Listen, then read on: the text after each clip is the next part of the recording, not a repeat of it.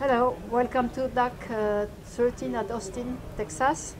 We are now focusing on intellectual property, namely verification IP coming from India. The author of this talk will be Nitin Kishore. He has a company which is located in New Delhi, in Bangalore, in Pune. They are proposing verification IP which have a very high level of innovation. They start for their design from system Verilog and not from Verilog. Whereas other people like ANSYS, that has been acquired from Synopsys, started from Verilog and delivered a mapper around their IP. Nevertheless, the verification IP is a very difficult area. I will ask to Nitin why he thinks that his verification IP will make it on the market and win client compared to others.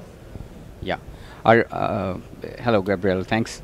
So our verification IPs are differentiated from other vendors. We have lower footprint in the memory, so our customer simulations will run faster. That is because we use native system Verilog that uses dynamism, and the objects get freed in the memory.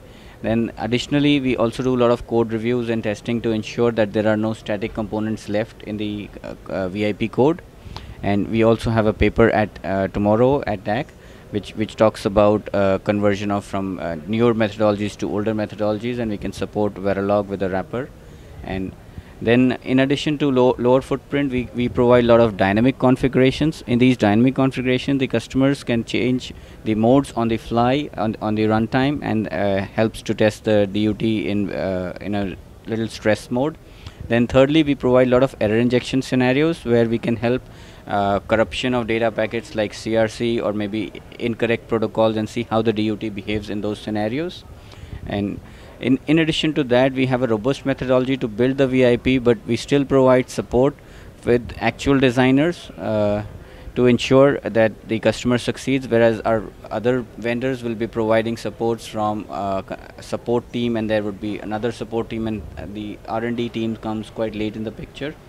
Then in addition to this, we also are working with our clients on customizations as part of the license that we provide.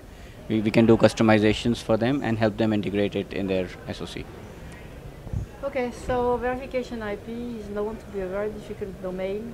Yes. So if I understand well, compared to Synopsys and Cadence, you think that you have two differentiators. One is your methodology and your technical aspects, and the other one is the fact that you can be close to your client and support them.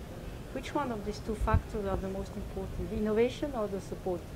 Both. Support comes later. I mean, innovation comes first, and then the support comes after innovation.